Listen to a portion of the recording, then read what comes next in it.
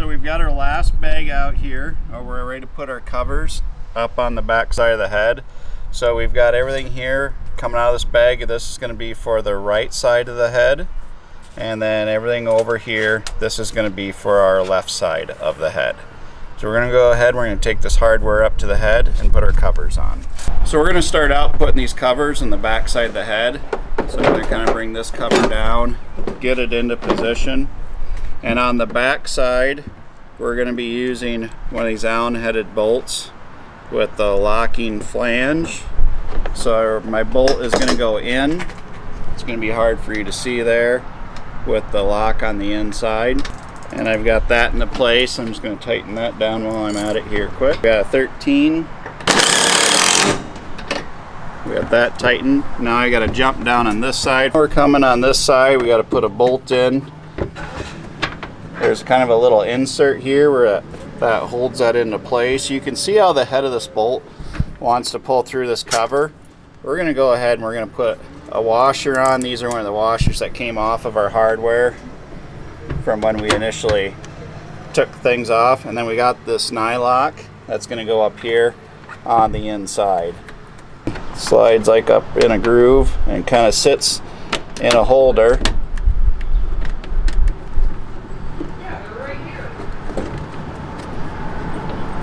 So once we get that started, we're going to put our impact on here. Kind of hold our nut up on the inside with our finger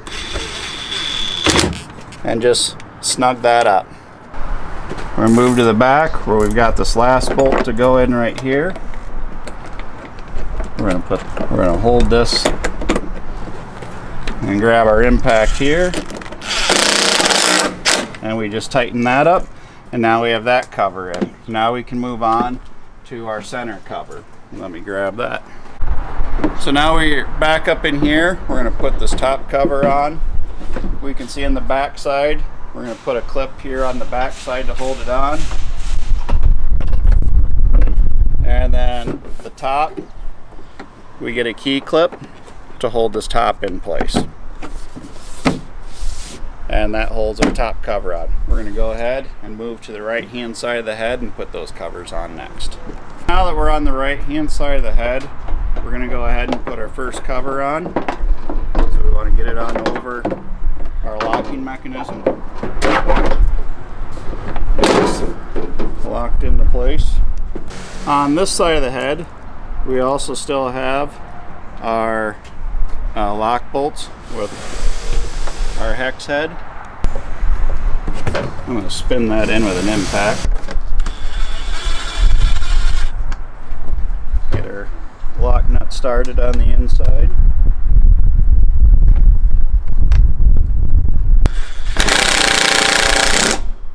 We've got that tightened up.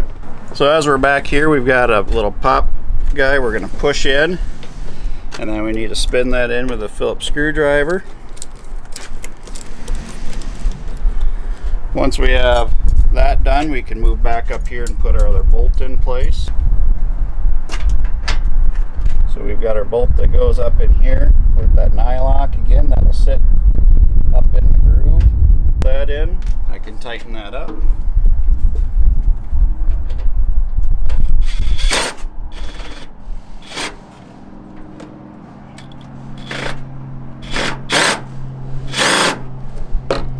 And we've got that tightened up in place now. And now we can go ahead and put our other cover on. So now we're going to go ahead and put our top cover on up in front.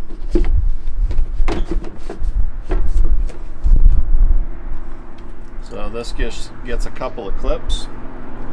So we have one clip that goes up here on top, and one clip that goes up in the front.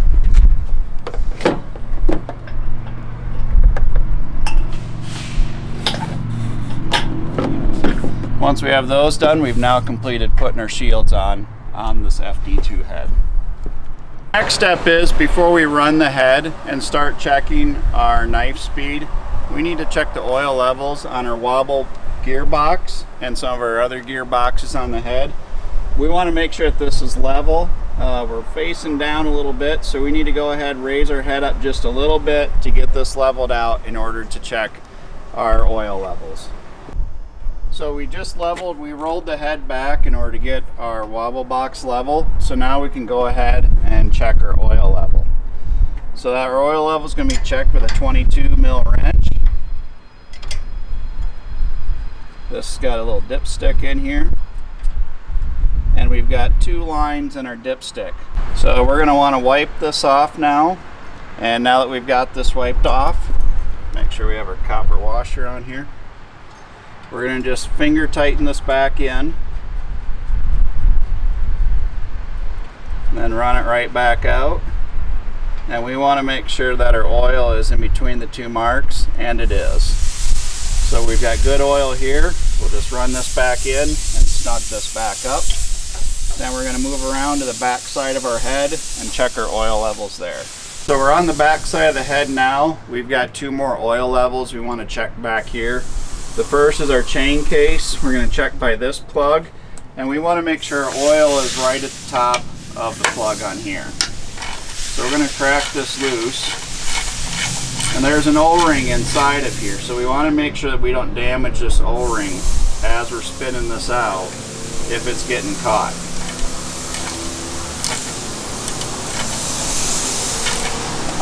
So we're getting close. I'm going to spin out, and I want to make sure, yep, my oil's right at the top of the plug, and I can run this back in now.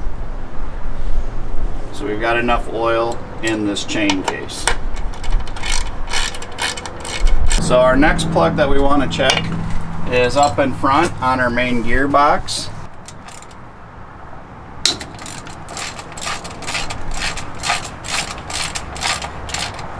And again, there's an O-ring on the inside of this plug that we want to make sure that we don't damage as we're taking this plug out. They like to kind of be seated in there from the factory, so I like to kind of help it out with my finger, and then they pop into place. So I'm finishing spinning this one out. We want to make sure that there's oil right at the bottom of the plug, and as I look in there, you can see the oil is right at the bottom. So at this point, we're going to put this plug back in, and our main gearbox has oil in. Tighten this back up. So we've just finished checking our oil off of our 2 plugs off the main gearbox and our chain case. We can now run the combine. Before we do that, we're going to go up and we need to get ready to set our knife speed. The next thing we're going to want to do now that we've checked our oil levels is we're going to want to check our knife speed. In order to do that, we need to get our tack meter out, and we're going to clean up our flywheel here, make sure we got it nice and clean, put our reflective strip on it. Grab a piece of this. I'm going to put my reflective strip on here, stick it on the flywheel. And we're going to use our photometer now in order to read our RPMs as this is spinning around.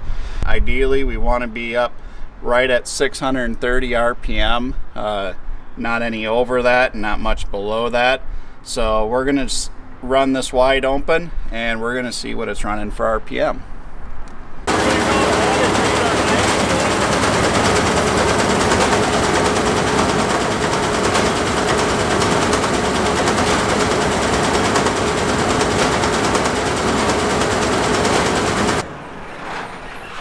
So we just took a reading on our knife speed, and we were running 564, 565 RPM.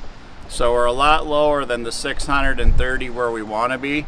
So we need to go around and make an adjustment now to our knife speed on this head. We need to make our adjustment to our knife speed right here.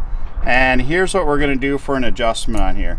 I've got my 10 mil wrench. I'm going to loosen this up, take this bolt all the way out.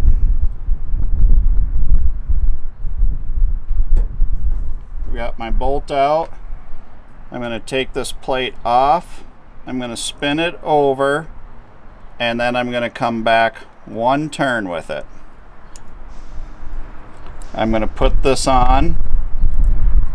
I'm going to come up just a little bit with my wrench. put my bolt back in here.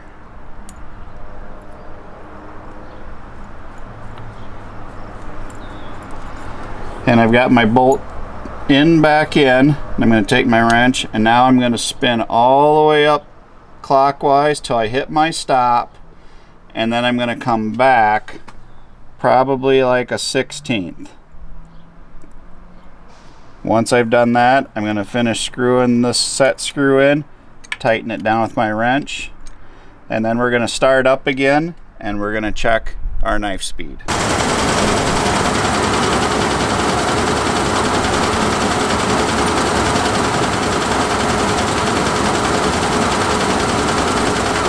So we just read our RPMs again, and we were 626 RPM, just right below that 630, so we're kind of at the sweet spot right there. So now we've got our knife speed set on the head. Inside our brown bag, this is our in-cab side draper adjustment harness. I'm going to open this up now. We're going to pull these harnesses all out of the bags here.